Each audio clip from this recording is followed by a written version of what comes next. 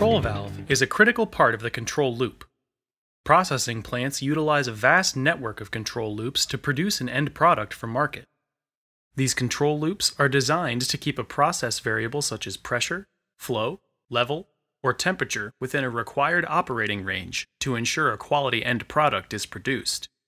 The control valve manipulates a flowing fluid to compensate for the load disturbance and keeps the regulated process variable as close as possible to the desired set point. Think of a control valve as a doorway. It connects an upstream, higher pressure source, P1, to a downstream, lower pressure destination, P2. And just like a door, it can open and close and have different positions in between. In order for this pressure reduction to occur, there has to be a flowing medium that travels through the control valve.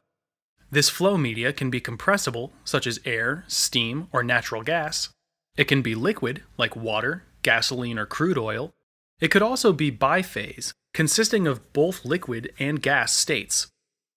Within the control valve, there is a primary opening through which the process fluid will flow. These parts that change the flow area within the control valve are collectively referred to as trim.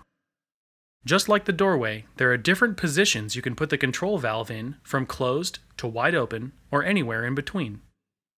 A control valve has a shutoff when the valve plug is on the seat.